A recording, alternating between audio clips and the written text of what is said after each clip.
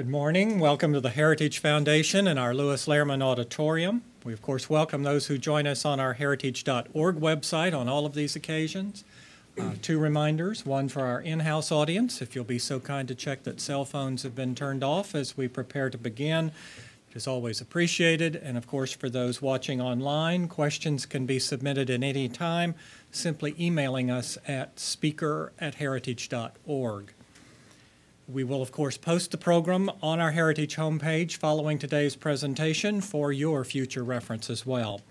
Hosting our discussion and guest today is Luke Coffey, who is our Margaret Thatcher Fellow in the Margaret Thatcher Center for Freedom. He studies and writes on U.S.-United Kingdom relations, but he also focuses in particular on defense and security matters, including the role of NATO and the European Union in transatlantic security.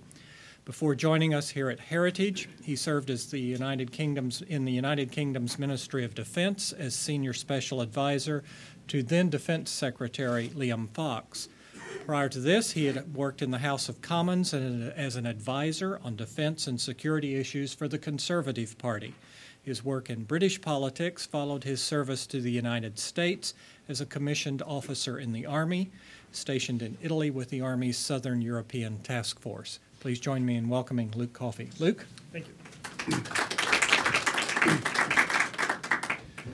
Good morning, everyone. Welcome to the Heritage Foundation. In particular, welcome to the Heritage Foundation for this event on early morning after a long weekend. So it's very much appreciated. I would also like to extend a sincere welcome to His Excellency Ambassador Marme, the Ambassador of Estonia, who has joined us today. After regaining their independence in the early 1990s, the Baltic states have been staunch supporters of the transatlantic relationship. Perhaps Estonia is the best example of this. It is a model country for NATO to aspire to in many ways. Although small in absolute terms, Estonia contributes to NATO greatly in relative terms. Estonia is a regional leader in defense. It is only one of 4 countries inside a 28-member alliance inside of NATO that spends the required 2% of GDP on defense. Estonia has sent troops to Iraq and Afghanistan, and we're not talking about safe places up in the north or the west of the country. I've personally seen Estonian troops fighting in central Helmand province, one of the deadliest places in Afghanistan. And in fact, Estonia has taken, in terms of per capita, one of the highest rates of casualties of any NATO member. And they've also led the way in some of the threats that we mistakenly define as new, but for Estonia, they're very old, such as cybersecurity. Several years ago, they established the NATO Center of Excellence for Cybersecurity, and they are truly a leader in this field. So why does Estonia contribute so much? I think because as a frontline state that has many security concerns in their region, they would like to be seen as a net exporter of security as opposed to a net importer of security, in the hopes that if someday something might happen and they need NATO and they need the United States to come to their assistance, we would do so without hesitating. But it's not just with defense that Estonia is a leader. In terms of economic freedom, Estonia is also a beacon for the region and for Europe. Estonia ranks 2nd in the Eurozone and 11th in the world in the 2014 Index of Economic Freedom, published jointly by the Heritage Foundation and the Wall Street Journal. Proof that pursuing policies of economic liberalization and growth work. The Heritage Foundation has been a long supporter of Estonia. And this is why it's an honor to have you, General, here today to speak to us. Brigadier General Kiili is the commander of the Estonian Defence League, and I'm sure he'll tell you more about this organization. But this is a volunteer military national defense organization that can be called up and used to help defend the territorial integrity of Estonia if required. I think probably the closest thing we have here in the United States could be maybe the National Guard or the reserves, but I do think it's a unique organization. General Kiili has a very impressive military career, which I don't have the time to go through today, but he is no stranger to Washington, D.C., having served here previously as Estonia's defense attaché and also being a graduate of the U.S. Army War College. So it is an honor to host General Kiili today. He will speak, give his presentation, and then we'll have some question and answers and wrap it up around 11 o'clock. So with that being said, please join me in welcoming Brigadier General Kiili.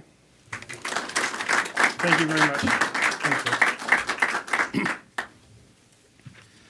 Well, thank you for having me here. So and I admit it's the coming back. It's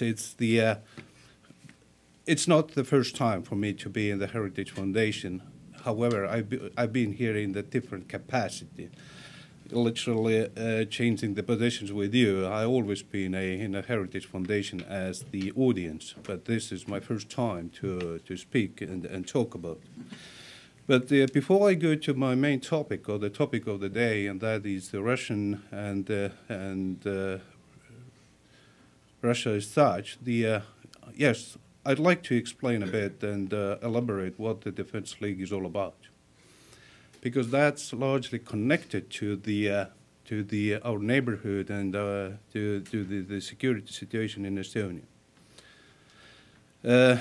Defence League, it's voluntary organization, and I mean it. It is a voluntary organization. It's just the normal citizens, men and women, joining the Defence League in order to protect our country. What's the difference? Difference is that these members are not paid for their service. They are weakened citizens, or the weakened soldiers. However, many of them, instead of being paid, they contribute to the security. Some of them enhance their equipment. Some of them even buy the ammunition on their own. And this is also truly a comprehensive organization, meaning that literally we have members from each and every sector of the society, and each and every profession in Estonia is represented. That in turn makes the organization quite vital and quite a multi-purpose. So we have engineers, we have plumbers, we have doctors. Everybody has their own place, and as a matter of fact, we try to utilize their civilian skills as well as teaching them some military skills. Now, going to the main topic, the Russia, and I promise I'm not going to show you any PowerPoint presentation, because that's that's something I learned in the U.S. Army War College. That's the death of the attention. But you know, I admit, since I lived some of my adult life also on the other side of the Iron Curtain, some of my perceptions could be biased. But that's fine, we all are biased, so nobody is perfect. However, I tried to approach that topic from a neutral or impartial perspective. But you will judge yourself whether I'm biased or not.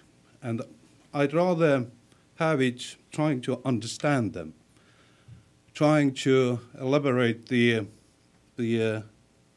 core reasons, trying to present some of the findings and the way of the thinking of the society's thinking. Of course, we cannot avoid talking about the current president as well. So some of it later during my presentation, I will elaborate Mr. Putin, and of course, I also admit we cannot get into a man's head. We don't know what his childhood was.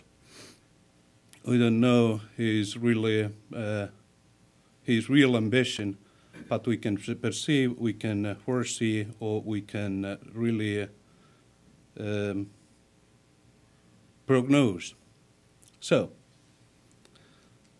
in order to make a working strategies, one needs to know the opponent. Even one of my favorite war theorists, and that is Sun Tzu, said that know yourself and know your enemy, and then in 100 battles or 1,000 battles you will not be defeated. I'm not going to use so strong words as an enemy. I'd rather see them opponent. I'd like to see them as a partner. That said, the new Russian doctrine is actually quite outspoken, and it's quite clear. They perceive NATO and the United States in particular as an enemy. But when we make a strategies, what the common mistake, what the West does, or what we do, is that we are using the same standards. We are sort of not stepping on their shoes. We are sort of assuming that they use exactly the same values as we do. Unfortunately, it's not true. Their value set is based on different experience. Their values, their society is built differently. When I tried to understand that, I interviewed one of the, and that is a great thinker, also an actor, and he lives in Estonia. He's actually descendant of a Duke Volkonsky. If you read the Lev Tolstoy book, Peace and War and Peace, then there was a Duke Volkonsky. He's actually descendant of that aristocracy. And he explained that in Russia, there is two eternal questions. The first one is who is guilty, and the second one is what to do.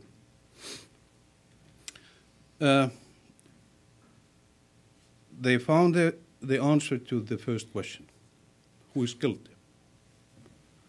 And that's literally always the others. The others are guilty. So,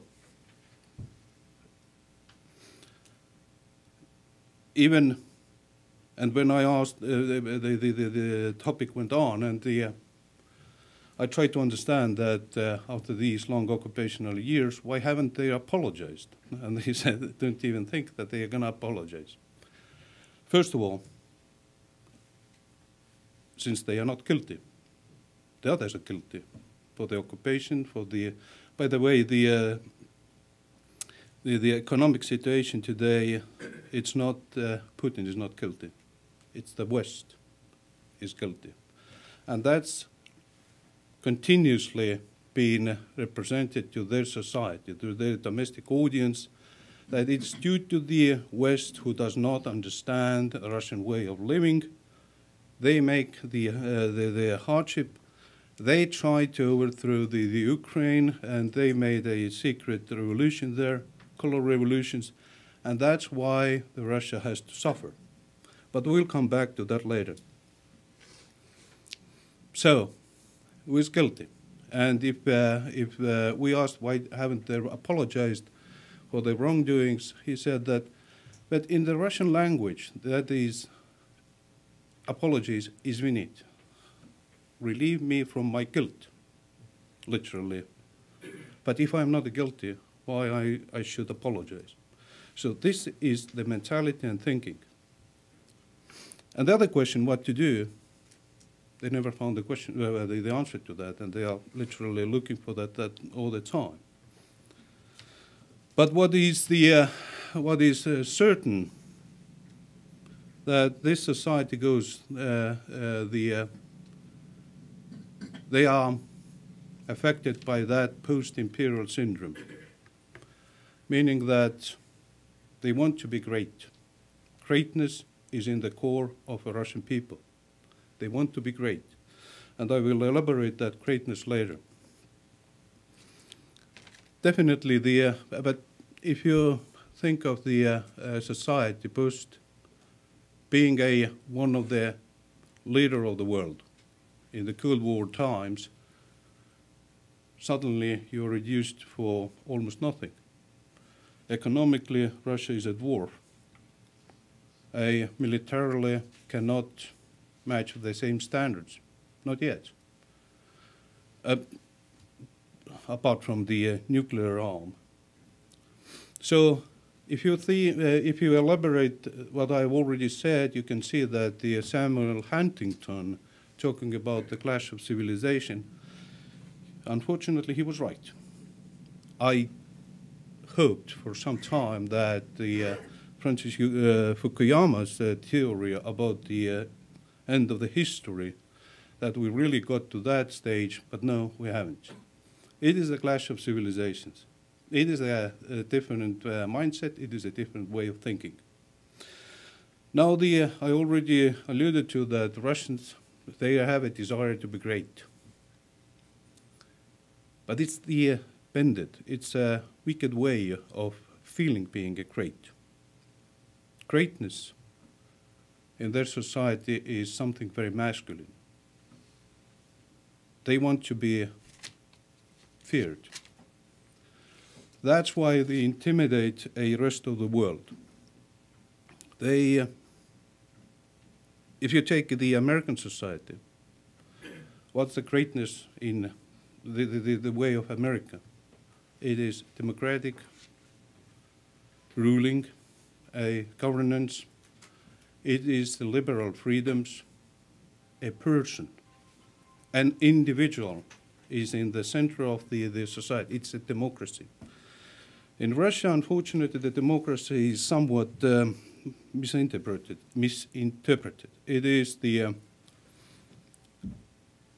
ruled or regulated democracy. In fact, it is autocratic ruling. It's not yet the absolute monarchy, because it does not match. However, if you see what they are doing, they are posing, or they are representing tsars who expanded Russia as one of the greatest tsars. And Mr. Putin actually had the same desire to be a great leader and to go in history as one of the not the former tsars, but one of the leaders who expanded, who restored the empire. Of course, for the common people, it is understandable. I already mentioned that they want to be great, they want to be rulers of the world. But I will come back to that when we elaborate President Putin's role in the society. So, what is the political ideology now in Russia? Unfortunately, again, it is so far apart from our understandings of the society. What they have taken, and they even have announced that there is no truth in the world. There are only many lies. And if you use a lie with that magnitude that it becomes incognizable or intangible, then people refuse. It is a psychological effect that you can't even argue with that. Also, bear in mind, if you see what they are talking about now, there is no such a thing as a love list in Russia. In Soviet times, it was the Gagarin, for instance, a Lenin, some of the artists. They were like role models. You need to be like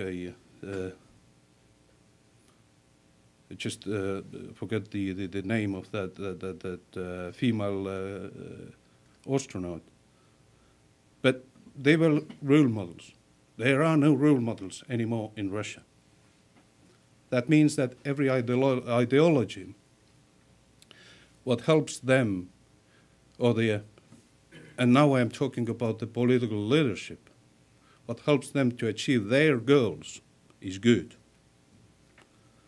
It is the mentality. I try to find any example or any comparison to that mentality. And I'm sorry to say that only mentality close to that is the prison mentality. You have your own rules. You know, would you imagine that President Obama goes and rides with the Hell Angels? Take the shirt off and tries the bike. No, that's not possible. But that's exactly what happens in Russia. That is unfortunately a real picture of that very macho, masculine approach. So, and that of course reflects to their foreign policy. What is their level of ambition? And if I elaborate in this trinity, ends, ways, and means, Mr. Putin's goal is nothing else but to become a world leader. A leader to take the leadership away from United States. Well, okay, he's probably, and I don't think that he's I think that he's quite a rational man. I think that he's a clever man. But he also realizes that it's rather impossible. But that's and he may have a plan B, and that's a regional hegemony. And regional hegemony is literally restoring the empire, or the Soviet empire. So, the ways, how to make the ways. I would say that anyone who wants to have achieve their level of ambition need to have a good strategy. Fortunately, Putin does not have a strategy, but he is very opportunistic. He looks and seeks for the opportunities. You know that the Sun Tzu again, one of my favorites, as I already mentioned. Fortunately, Sun Tzu has laid down the principle for the strategy, and as he says that strategy without tactics is a long way to victory. Tactics without strategy is a way to disaster.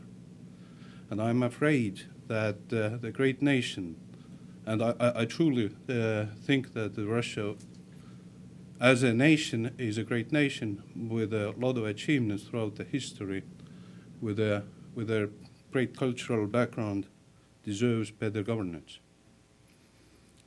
So the ways: controlled instability in their outer rim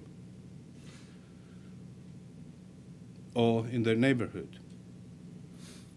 But you know, there is not such a thing as the controlled instability. Instability is never, you never can control instability. That creates chaos, that creates a mayhem, that is really a way to disaster. But from proximity, since we feel like being on the frontier of the two civilizations, that it may have, and it has, direct influence to our society.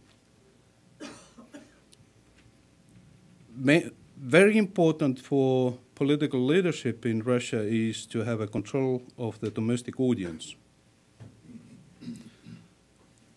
That's why Putin is so afraid of these color revolutions. He wants to have a control. He wants to show that he is the strong leader. And if one asks whether the sanctions work, I would say yes, they do. Will they reduce Putin's popularity? Probably they will not.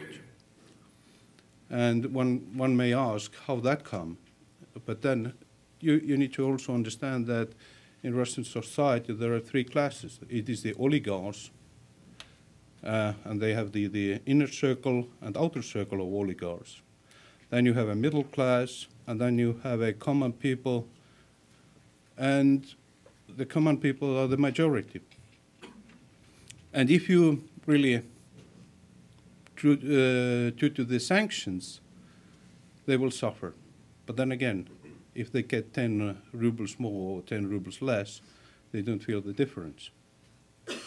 Oligarchs, of course, the inner circle, they already have suffered some losses.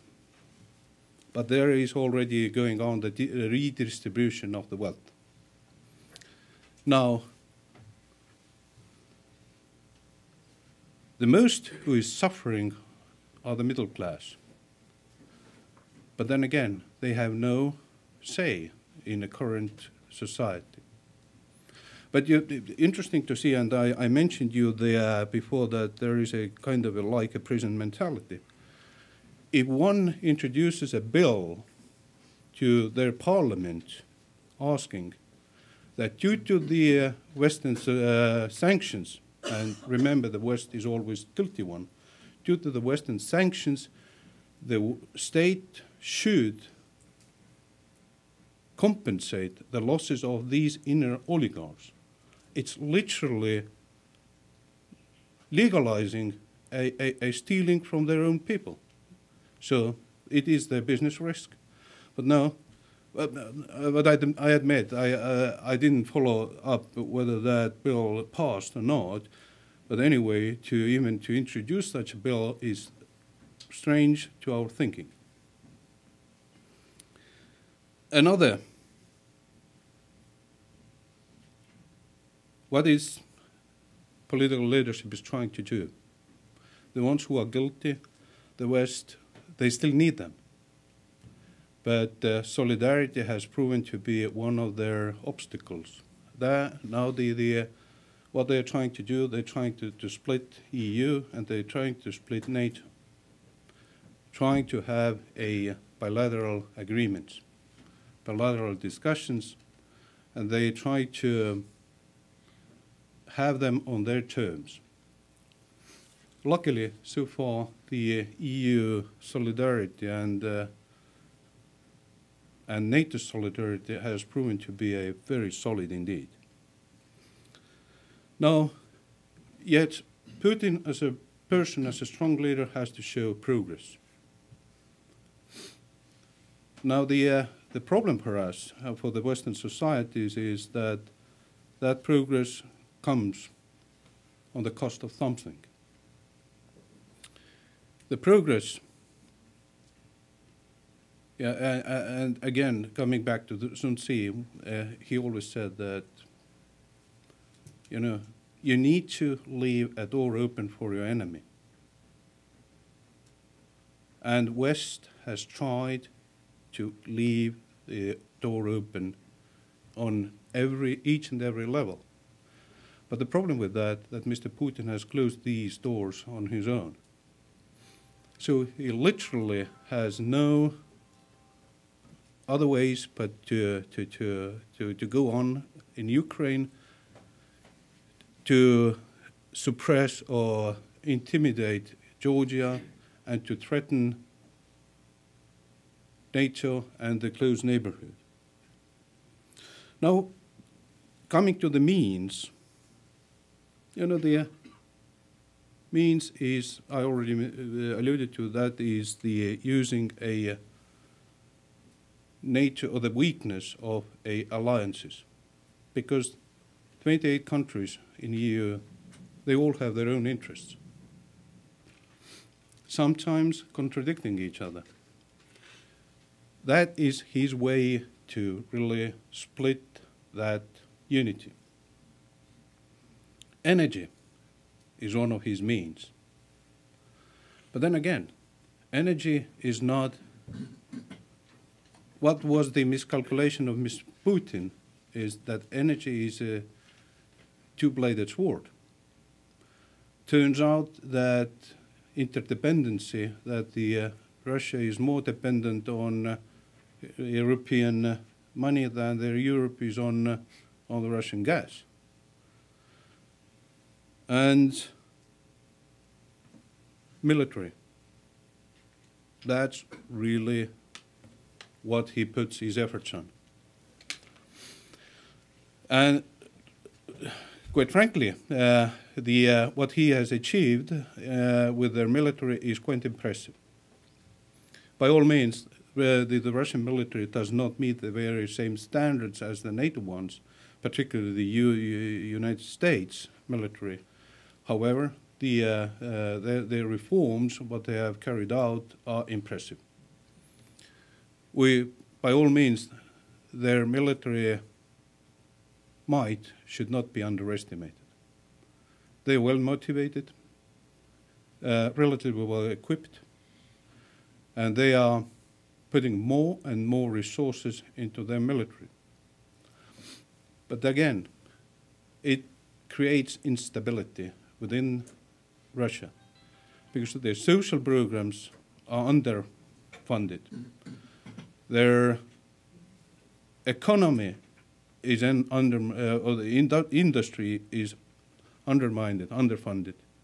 And now they're only putting money in a military industry does not provide effect. In many ways, Russia and its society and its economy can be described as one of the prime examples of the Dutch disease. Energy sector is prospering. Not anymore, by the way, yeah, because they don't have. But the other sectors, other industries are really, they cannot compete with the West. Doctrine. Interesting reading. There are ideologies of Mr. Dugin, who is writing Geopolitics of Russia. And here I suddenly also realized what two different worlds we live in.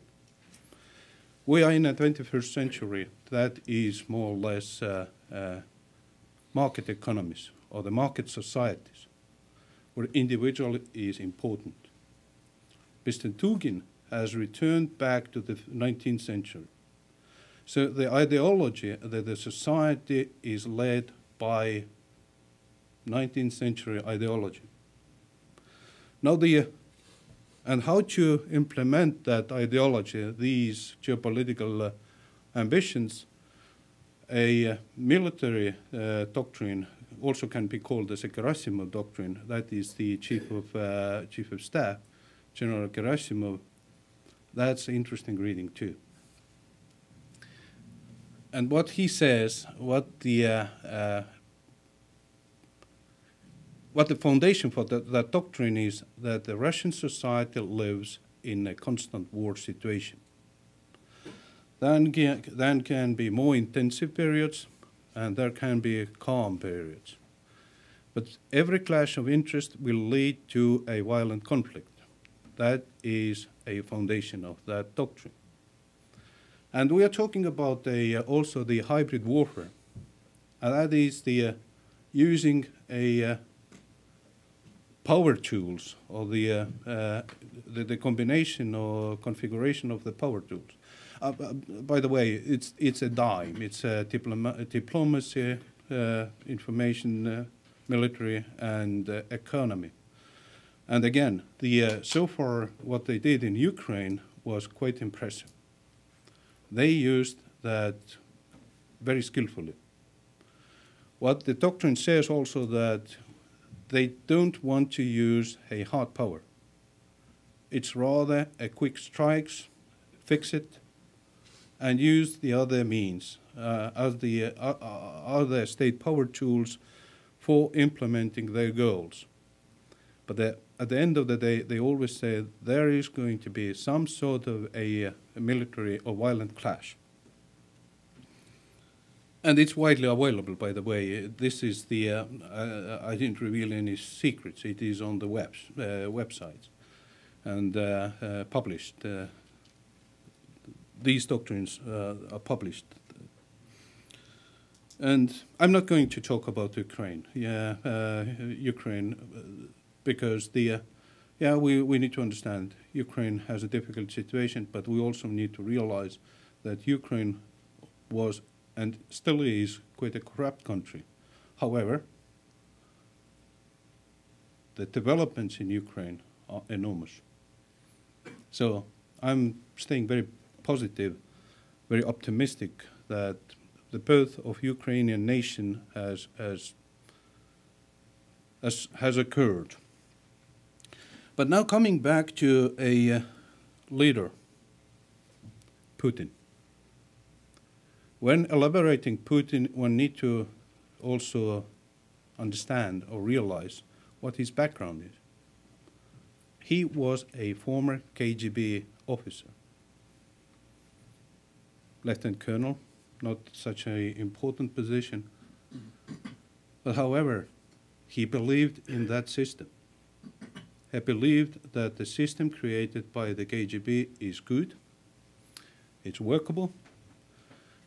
He only then, when he was in active duty, said that it was led by the morons.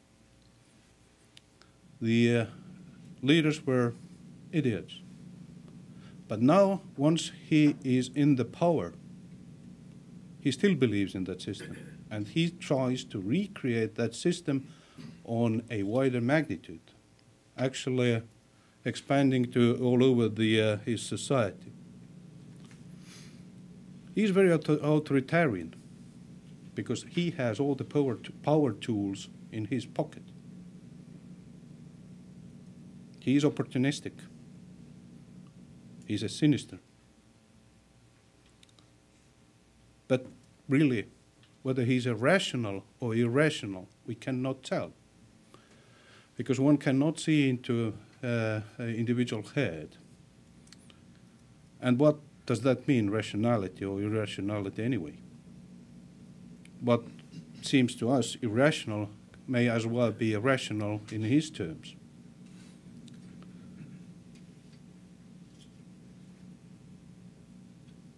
And he has, definitely he has some personal goals.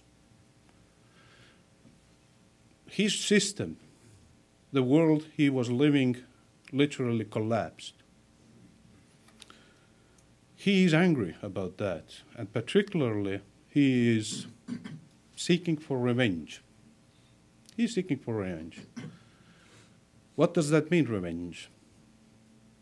He wants to intimidate his neighbors because he wants also to be felt like a great leader. He definitely wants to humiliate United States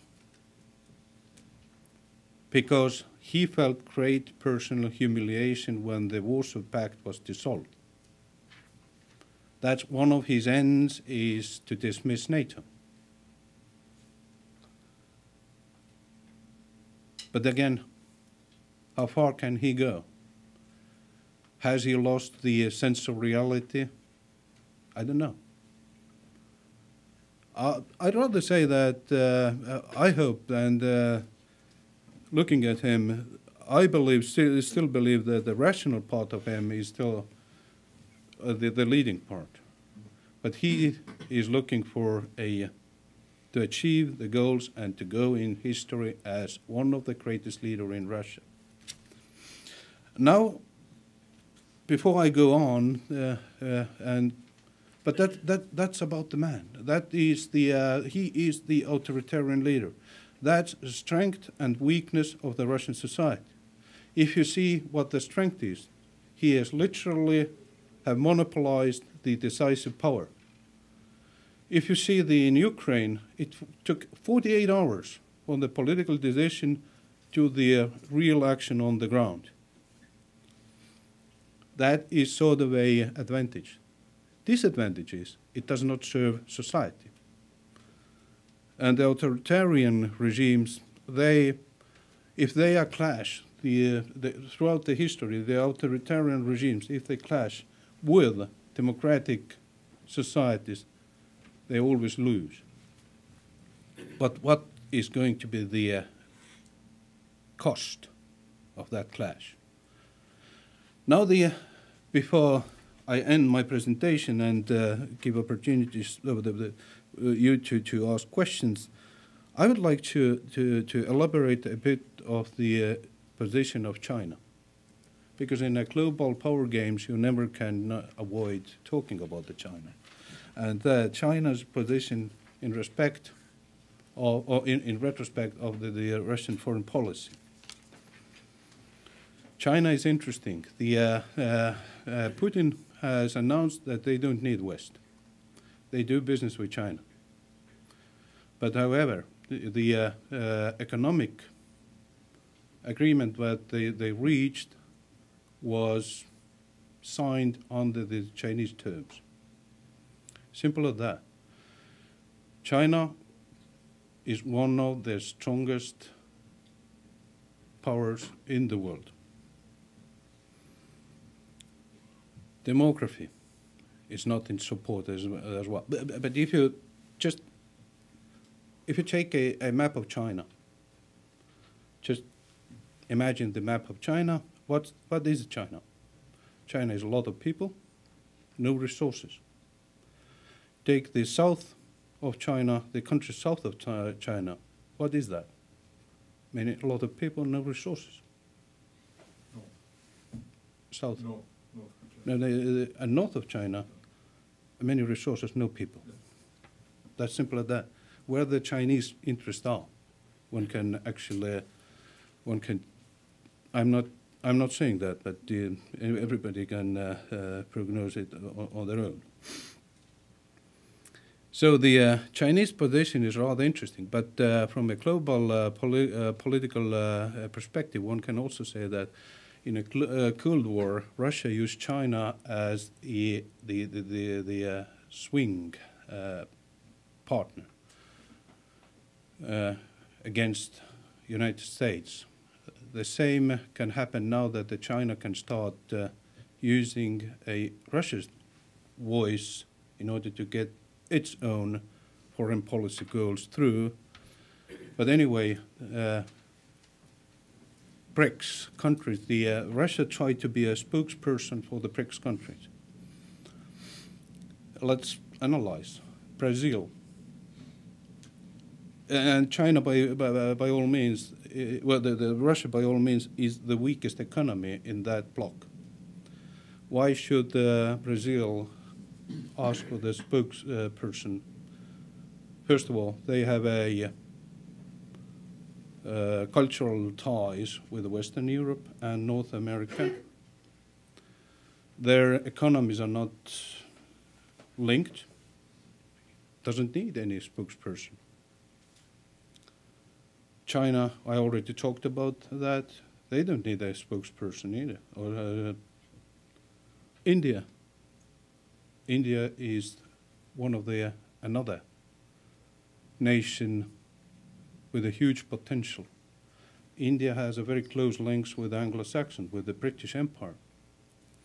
India has the cultural ties and economic ties with the West. So I can't see any perspective for the Russians taking a lead in that bloc. Well, I came almost to an end to my presentation, but I would say that in regard to Russia, in close proximity in our countries, we would rather see a prosperous nation, a stable nation, because also the instability, what they're creating, can occur within their society. If that occurs, what are the consequences? No one can tell. But it definitely has a spillover effect. So that's why in the close neighborhood, everybody hopes for the stable, democratic, and prosperous neighbor. And I will end here with my presentation, and I'm open for the questions. Thank you. Thank you.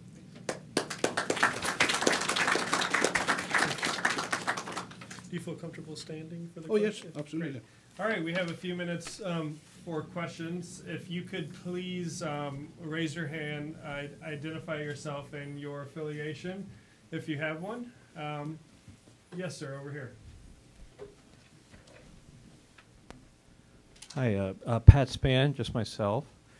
And I seem to remember that in starting in the 40s, there was a lot of Russian immigrants into Estonia and the other Baltic states.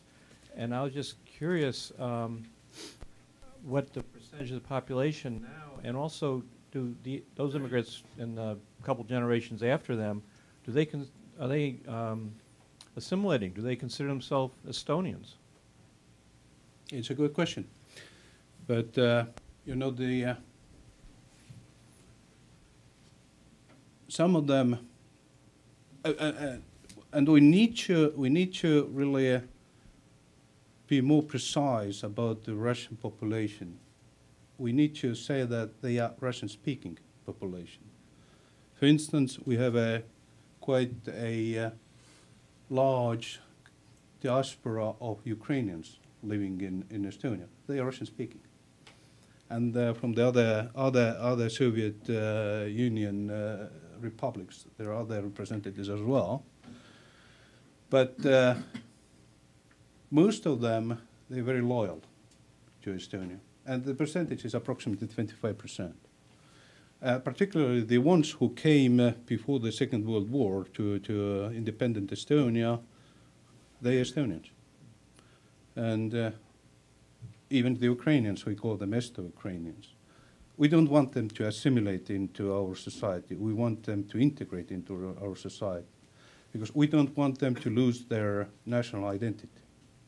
Because by the way, a lot of these problems we have ISIS today, the recruiting youngsters from Western societies. The ISIS, I mean in Syria, the Islamic radicals, why they have been so successful? Because these youngsters, they have lost their identity. They have not assimilated or integrated into the new society, and they don't have roots anymore. They don't feel their roots anymore in their home country, or the country of origin, not their home country where they are living. We'd rather avoid that. We want them to create their own identity within our society. And I'd rather say it's quite the process has been quite successful. They are, and the best guarantee is the proximity of Russia as well. They travel a lot to Russia. The living standards in Estonia are so much higher than in Russia. So that's from the economical point of view. The weakness is they live in their media environment. The Russian media is overwhelming them. So there are, of course, and there where Estonia and the Estonian government has to do more to introduce the Estonian Russian-speaking media, expand it, and to tell the other side of the coin. Otherwise, they will be influenced a lot by the Russian propaganda, and the Russian propaganda is very strong. And whether it's successful in the long term, it is not, but it has the immediate effects, undesired effects. Yes, sir, in the middle. There's a microphone there for you. Gerald Chandler. Could you go back over the history of NATO with Estonia? How many people in Estonia wanted to join NATO? What kind of arguments were there? And now that you're in Estonia, how many people think it was a good idea? How many people are worried that NATO won't stand up for Estonia? That's another great question. When we tried to join, it was approximately over 80% of the Estonian society's support on that. Citizens. I need to emphasize citizens. And now the percentage has grown because to the threat perception and the security situation with 90% or so for. 93. 93%. Just poll came out Yeah. 2 days ago. But what's interesting that the Russian-speaking diaspora is also for. So but the vote there is somewhat less. The 60 to 40, 64 NATO, and I forgot the other part of the question. The other part of the question was, what do people think now? Was it a good decision? And actually, I want to add on to that. There are some people in the United States who said it was a bad idea to add. I'll repeat my question. The second part of the question was, what do people now say? The first part was, what did they think then? What did they think now? And we've just got the answer that it's 93% now. But I want to add on to my question. There are some people who said 20 years ago or 15 years ago in the United States, it was a very bad idea to extend NATO to the Baltic republics. What do you individually say, and what does the government say in reply to the people who say it was a bad idea? Everybody has a right to their own opinion, of course. But was that a bad idea? That creates stability. If Putin was in opinion that Article 5 does not work, he would have already invaded Estonia. There is no question about that. He will not, because now he is hesitant. I believe that he is certain that the Article 5 works. Unfortunately, the NATO treaty organization or the alliance, that treaty is sometimes misinterpreted as well. Everybody talks about Article 5, but there are many other articles. It's Article 4, it's the consultations. But for Estonia, the main article is Article 3, what says and states, each and every nation is responsible for their own defense. And that's what we are trying to do. That is the emphasis of the Defence League, Estonian Defence Forces, and Estonia as such. So that's why we are paying 2% of the GDP. That's why we are strengthening and doing. We've been allied. We've been to countries fighting the NATO wars in Afghanistan, a country far away from Estonia, and one also need to remember that Afghanistan is somewhat contradictory to Estonia.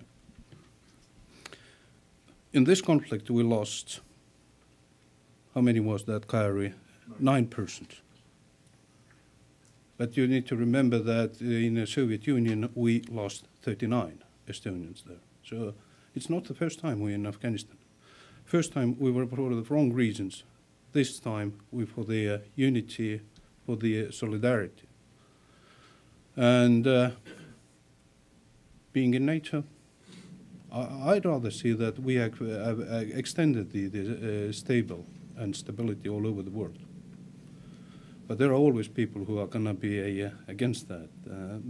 But that's pretty normal, isn't it? Yes, sir. Hi, Carl Golovin, jfkvigil.com.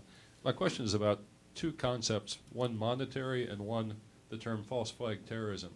In history, Sun Tzu probably would have advocated the concept of false flag terrorism, that an entity can precipitate a attack or disaster and then blame it on a preferred enemy that may not have actually caused it. Who has more to fear, Russia, the NATO entities who were involved in Operation Gladio, apparently the false flag bombing of the Bologna train station in 1980 that was blamed on communists, but allegedly, and I think it's established, was precipitated by NATO stay-behind forces in Italy. Does Russia have more to be concerned about Western false flag terrorism or the West about Russian false flag terrorism? And might not a path to peace be going back to Bretton Woods and restoring a stable international monetary system? It's a good question. I'd rather ask you another question. Who started or how the second Chechen war started? I don't know. Yeah, we do. Russian special forces or the special forces blew up a house with 300 their own inhabitants. How did the Winter War in 1939 started?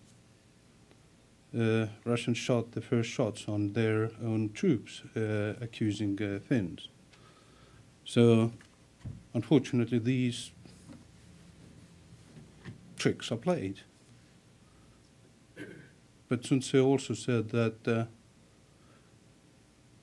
best victory achieved is the victory without battles.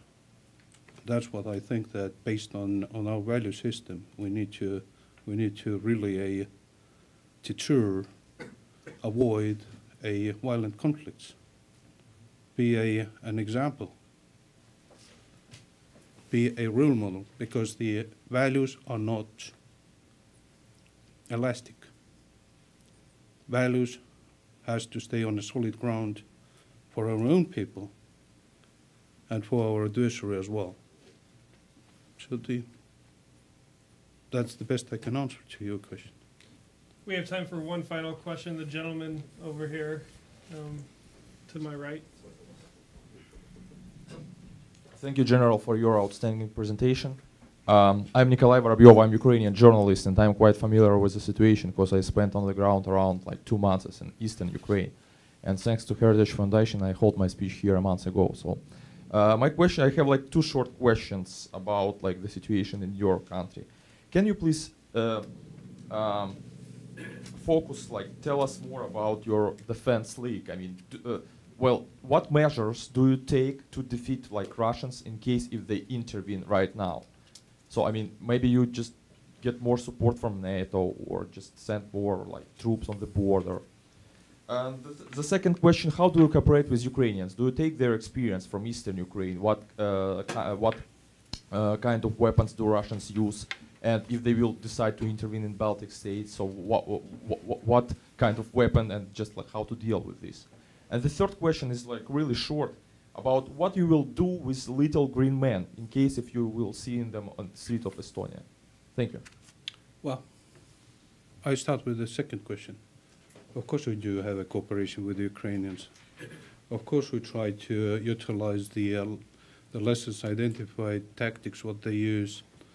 And in return, we try to support them on a political level as well as on a military level. Because the one thing is certain, that the Estonian society is very sympathetic with the suffering Ukrainian society. But really, you are doing great. How the nation is pulling together, how the volunteers standing against a highly professional regulars, and they are Russian soldiers. We don't have to fool ourselves. They are regular Russian soldiers, what the Ukraine is fighting now with. First question is, and I will come back to the third question because that's linked with the first question. Estonian Defence League is the first responder. That's meaning that Estonian Defence League members are all over the country.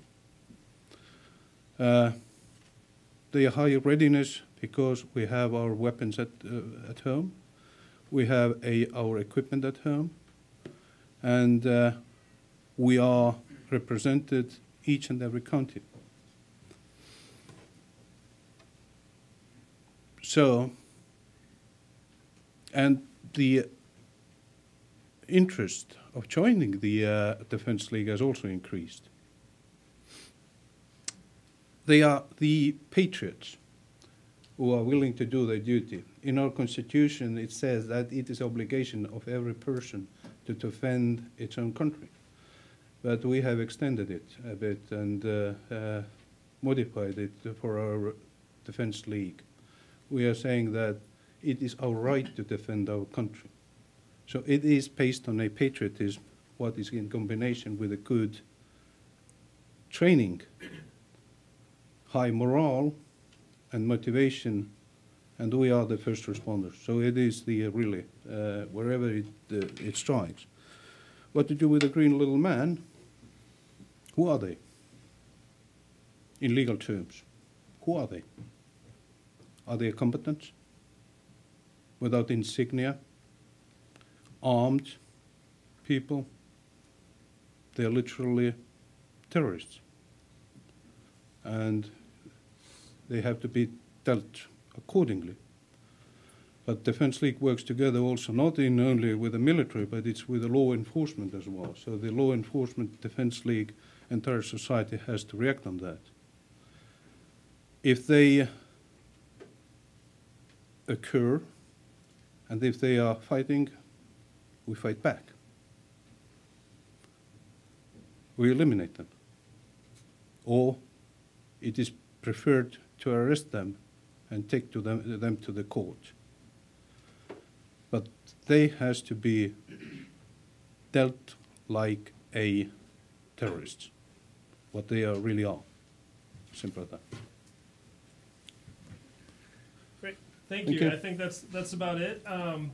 Thank you, General, for such a comprehensive overview of the situation in Eastern Europe, and especially with your country. And I think it benefits an American audience to hear a perspective from our friends and allies. So thank you very much. Please join me in thanking Brigadier General Kiili. Thank you. This presentation will be available online at heritage.org in about 24 hours, I think. So if you want to recap or whatever, you can find it there. Thanks for coming.